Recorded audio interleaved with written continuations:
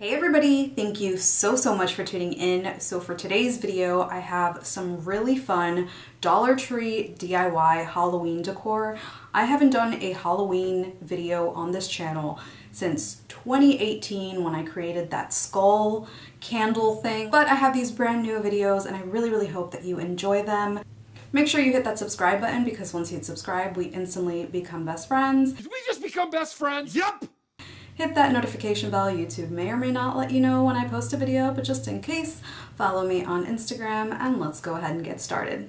For the first one, I'm using this motion spiral. I found this in the toy section of Dollar Tree. Now I'm just gonna open it up and play around with it a little bit, and it naturally has this pumpkin shape. In the floral section, they have floral wire. I would use a thicker gauge than the one that I used, but I'm trying to close this up so that it doesn't move around. I ended up using mini zip ties. They do sell standard large zip ties in the automotive section of Dollar Tree, but I had mini ones from a previous project.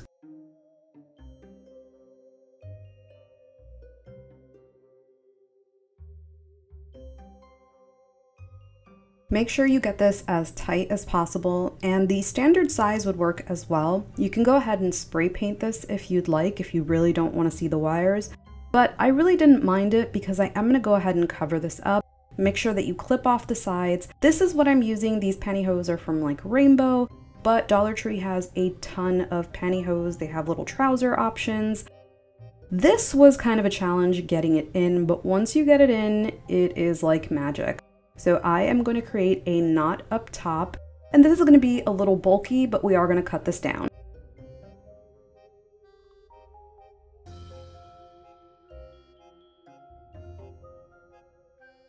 Cut this down as much as you can without disturbing the knot. You can decide later on what is the top or the bottom of the pumpkin.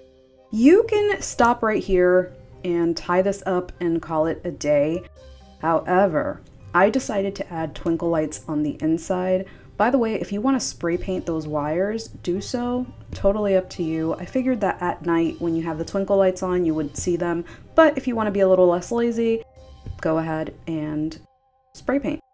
So I'm cutting one of the legs on the pantyhose. If you're using trousers, you're not going to need to do this because it's going to be open on one end. And I am fishing the wire through the bottom. I've decided that that's going to be my top, and that's how I'm going to distribute everything.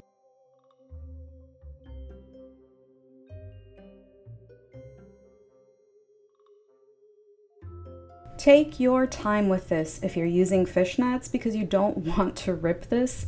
You can glue your twinkle lights to the bottom. These twinkle lights are from Dollar Tree.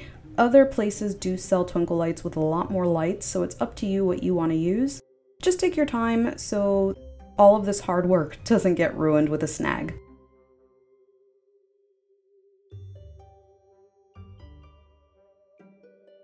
Now you can tie the rest of the pantyhose up. Again, if you are using trousers like the ones from Dollar Tree, you won't need to do this. Or if you happen to find pantyhose which are just sock type things, this is a stem that I'm going to be using. I use this footage frequently on my channel. These are clay pumpkins that I created. For the stem, I used air dry modeling clay. Dollar Tree also has air dry modeling clay, but I always mention that I am not a fan.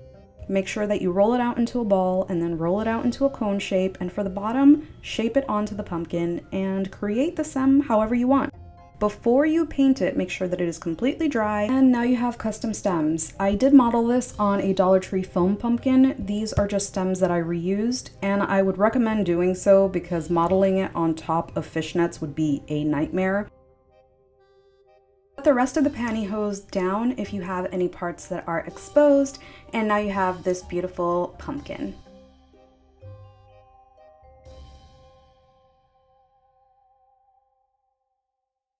I found the cutest bags at Dollar Tree. They have different kinds. This one's a cat, they have a little ghost, they even have a pumpkin. The bottom is rounded out, so it is a little tricky to cut down. Just make sure that you remove the cardboard. I was trying to find a way to cut this down to where the cat face wouldn't be cut off. The best way I found was pushing the fabric all the way out. I'm going to use this rotary cutter from Dollar Tree. You can find it at the Crafter Square section, and I'm just using this level, which is also in the automotive section of Dollar Tree. If you have your own stuff, then definitely use that. I just wanted to show that you can definitely use Dollar Tree materials to complete this. So I'm going to try and get this as straight as possible, which I'm not going to lie was really, really hard. And I'm going to flip it inside out to glue the bottom. You can sew it if you want. You can use whatever you like. I don't recommend heat and bond for this, but hot glue, sewing, and the brush on fabric fuse would work beautifully. I tried to get the hot glue as straight as possible because you're going to be able to see the fold when you flip this back over. So whatever you're using, make sure that you're doing this as straight as possible. I'm flipping this back over and I'm making sure that I'm pushing those corners out. If I don't do this now, then when I stuff it, it's going to be impossible and it's going to look rounded out. So I'm pushing. You can use a pencil for this. For the rest of the bag, you're going to want to remove the drawstring and remove the handles. The drawstring you can remove using regular scissors. However, the handle, you want to use something like a seam ripper. This is going to allow you to rip where the handles were sewn on without actually ripping the fabric. This is what it looks like. I could not find it at all when I was filming this, so I just used the rotary cutters. I don't recommend. If you could find a seam ripper, definitely use that. Now, I'm gonna stuff this. You can use old clothes, you can use an old pillow, you can use whatever you want. I have an old pillow that I keep around for projects like this, and I'm trying to get this as full as possible, and then I am going to shut this.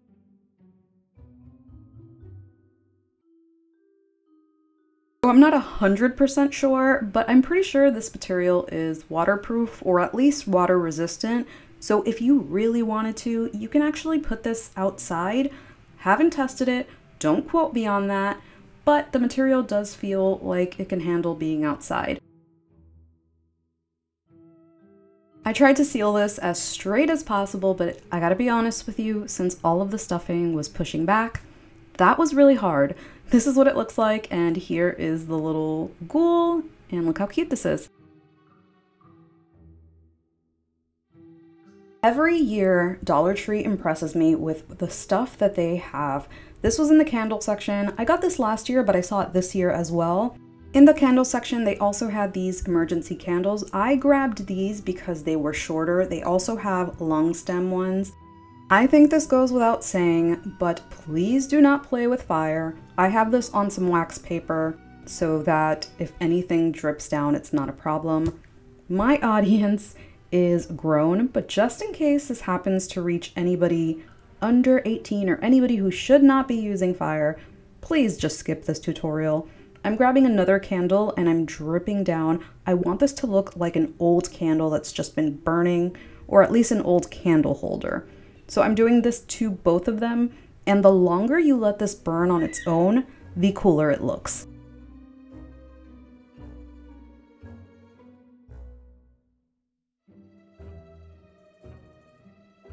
Okay, the wood selection at Dollar Tree this year has been phenomenal. I really love this cutout of a coffin, and I bought two because I wanted to make a coffin, casket, whatever you call it, that opens and shuts. So for this, I'm using jumbo popsicle sticks, and I am tracing out all of the angles of this coffin and cutting them down with regular scissors.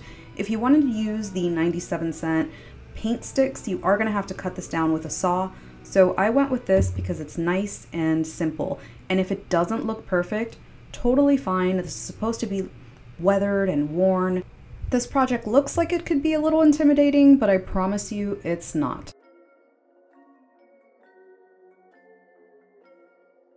When all of my sides are cut, I'm going to put this in place. You can use Gorilla Wood Glue, but I want an instant hold. And if you notice, I took the casket and I flipped it to where the side with the popsicle sticks going across is facing down. The only reason I did this is so that when I add the popsicle sticks that I cut down, it's a little bit easier because the casket is a little bit elevated. You'll see, it just made it a little easier.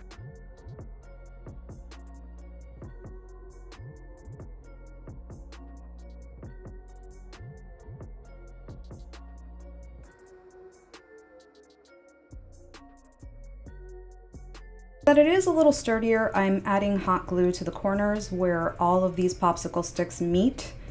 You can skip this step if you're not adding a lid so that hot glue is not visible, but because I am adding the top of the coffin on top, I want to make sure that doesn't fall over. So here it is put together. It looks adorable, and this is what I mean by the popsicle sticks going on the bottom to give it a little height. To add the top of the coffin, I'm using these little hinges. I don't know how much they cost now. They used to be 97 cents at Walmart. They're probably like $1.20 because prices have gone up, but I don't think they're past that. Pay attention to how you add your hinges. I want to make sure that it stops right where the coffin closes. So it opens all the way, but it stops right where it closes. You can add one of the Dollar Tree skeletons. I'm adding this Dollar Tree hand candle holder. I know it's a little big, but it still looks really good. And then I'm adding some LED lights. This looks so cool.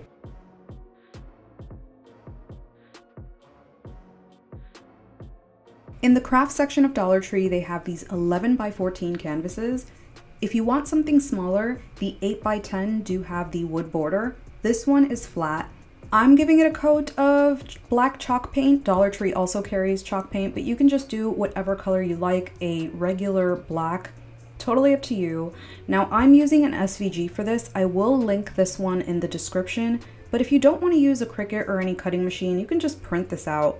I did this on stencil vinyl. You can also just use regular vinyl, but I thought that the lines on the side would be a little hard to transfer, so I made this into a stencil. And I'm using the little round Dollar Tree brushes as well as just regular paint and pouncing up and down. Make sure that you are going in an up and down motion and not side to side so that it doesn't bleed. This part is completely optional. If you are using the 8 by 10 canvas, it already has a wood border. I'm creating one using these dowels, and that little mini saw will be listed in my description. This is pretty easy to do, and I just put it together using regular wood glue and then adding some weight to the side and letting it dry completely. You're gonna be able to pop the picture in and out, so if you want to switch this out next season, you totally can. Another super impressive wood cutout from Dollar Tree is this spooky witch mixing up a potion. I'm going to use some lime green paint just to outline the face and the potion. You can add features if you want, but I thought that just the outline would look really cool.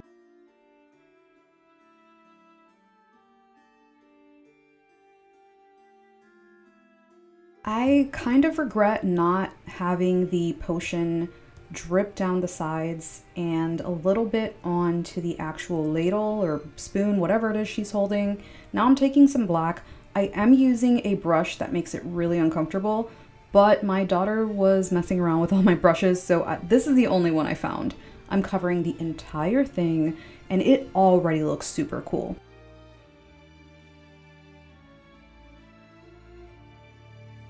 By the way, I did the lime green first because obviously painting over black would mean that you would have a lot of black peeking through. I'm using this antique wax thing that I found at Walmart and these Dollar Tree rulers. Yes, that is an unfinished project on the back that isn't part of this video, but I am painting that on both sides. You'll see later on, this is an optional step, but I really like it. Dollar Tree did not have any green LED lights, which these are the same lights that I used for the little casket. I'm removing these skeleton things, and then I am going to take some permanent marker, make sure that it's permanent, and I'm gonna start painting the little bulbs.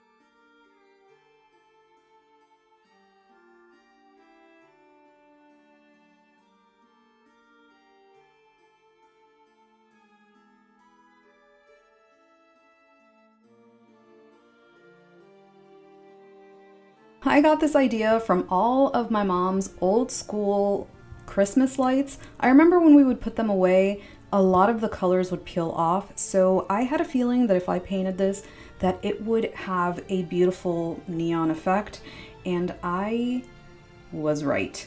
I'm gonna hot glue my beautiful witch onto that ruler. I'm really glad that that ruler has that little circle thing. To keep her upright, I'm just using these little wood things. You can use Jenga pieces, whatever you have. And I'm only putting it on her silhouette, not on the cauldron, because I don't want it to show through.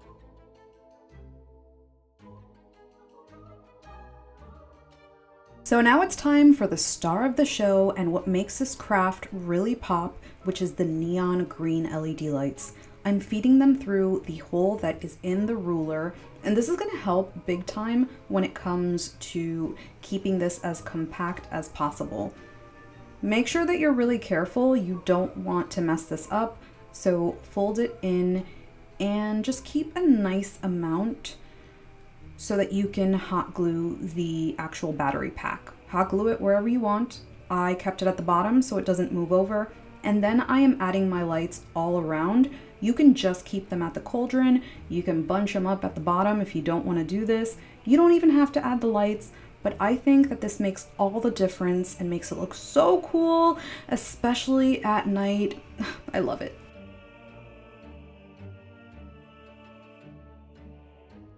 This beautiful sign is available every Halloween. And if you notice, I have no nails on in the beginning of this clip because I actually started these in 2019 when I was doing my Playhouse video, and I just waited a little too long and I didn't post those Halloween DIYs. Everybody had moved on to Christmas. So I am spray painting it with some white spray paint, and now I'm going to make it look a little aged by adding a little tiny bit of black paint and then brushing that on, making sure that I get all of those cool details.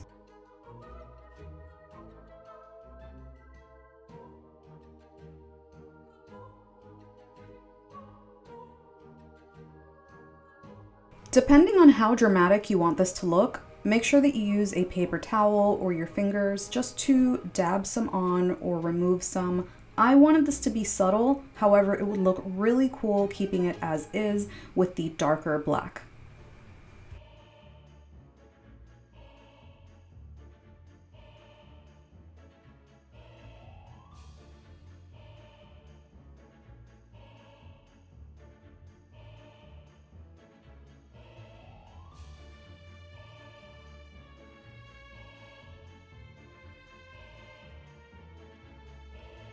Okay, now we're back to 2020 me, and I'm finishing this craft. I took one of these little letter boards from Dollar Tree. They are very, very soft foam, so cutting this down is not hard at all. Just make sure you have really, really good scissors. I'm removing the frame, and then I'm gonna outline. Since this is really soft foam, even a regular pencil will make the indentation. I'm just using whatever I found and going around. Full disclosure, I cut this down all wonky, but it still worked.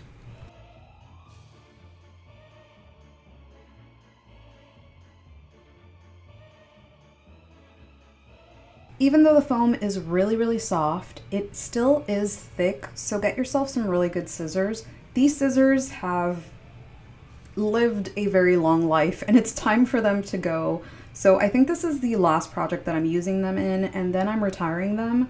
RIP to my faithful scissors. Moment of silence. When hot gluing it down, I want to be really careful because I don't want any of the hot glue to seep to the front because you will be able to see it. So on those little tabs where the skeleton frame thing was attached to, that's where I'm adding my hot glue. Now I am just writing out boo because that's really the only option that I have. It didn't really bring that many letters. I found these little ghost cutouts from Dollar Tree, and I'm using Dollar Tree spackle. You can find this in the automotive section, and I'm covering up that little hole because it will look kind of like it's not supposed to be there if you keep the hole.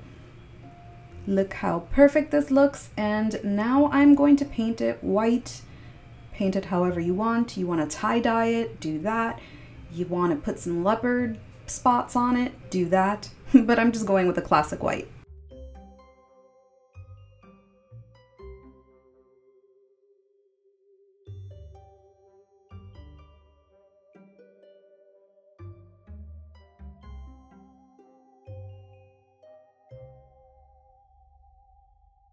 The little hole is still showing. I really could have used another layer of spackle, but that's totally fine. I'm hot gluing it to my sign, and it is so simple, but so cute.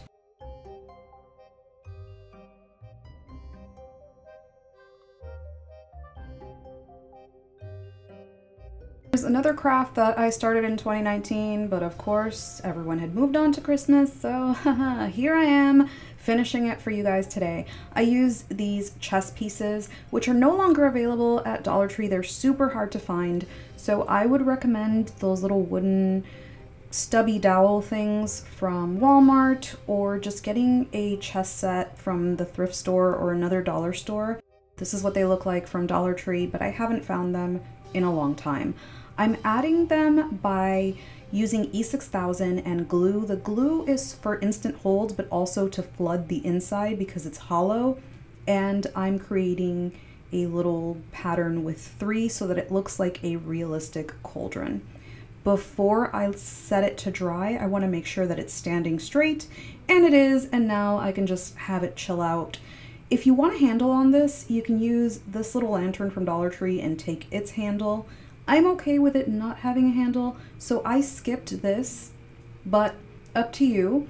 I am giving it a coat of this hammered spray paint, and if you watch my Playhouse video, I think you get to see it. Nope, just kidding, no you don't. This is what it looks like, and this is present day me in 2020. Now, for this, I am going to put a green candle on the inside. This is from Dollar Tree.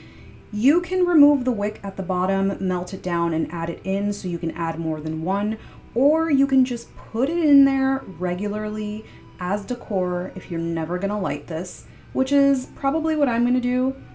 It fits beautifully, but because it has those open sides, you might want to melt it down and put another candle in. I have these little tags from Target from that year, and I'm gonna hot glue it just to the sides, not to the front, just in case I change my mind. You can keep this plain, just black, but I really liked adding this. Target always has these little thingies or something close. Look at this beauty. So this is another one of my favorites. This candle holder is so beautiful from Dollar Tree. It does have an open bottom and open where the eyes are, so I really wanted to create a hole up top. Now, I am just showing you, do not do this. This, not only is it not gonna create the hole, but it might crack it. What you're gonna wanna do is add water, just like you would tile. Do this very, very slow.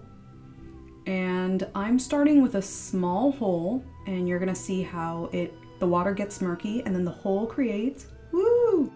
And then I'm going in with a bigger drill bit. The bigger drill bit was a bit of an issue because obviously there's a hole there so the water won't stay. So what I had to do was basically hold the water bottle with one hand and just keep dripping the water. Once I had the drill bit in, the water kind of stayed, but as the hole was getting bigger, the water would drip and I would have to keep going.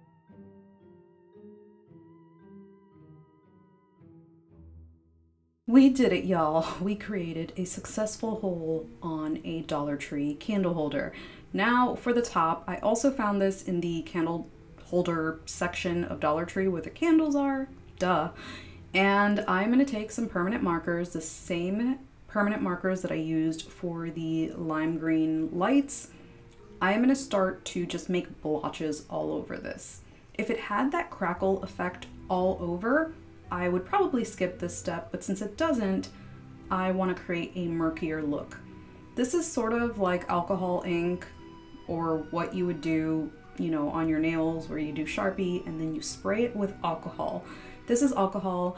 I went a little too heavy-handed with the alcohol. The less that you add, the more the blotches are apparent. Let it drip down. The benefit of using this is that it dries pretty quickly. I liked that it dripped in the front of this, and I actually went ahead and took a little makeup sponge and blotted some on the outside.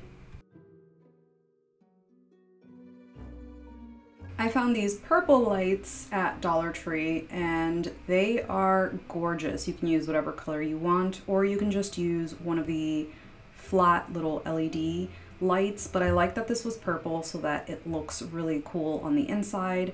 What I love about this is that since the eyes are open, they glow as well.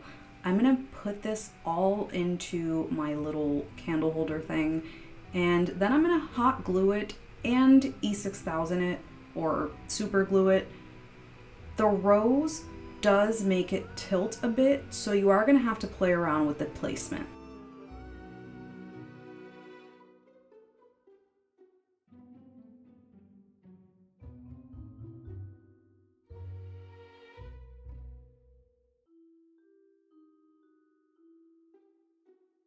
These candle holders are also from Dollar Tree. They're the same ones that I used for the coffin, and I am playing around with the placement of how I want this. You can keep it plain, you don't have to use these, but I thought it would be a nice twist.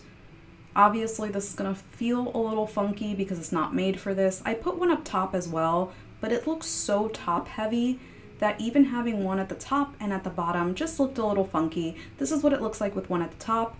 This is what it looks like with both of them, and this is what I went with.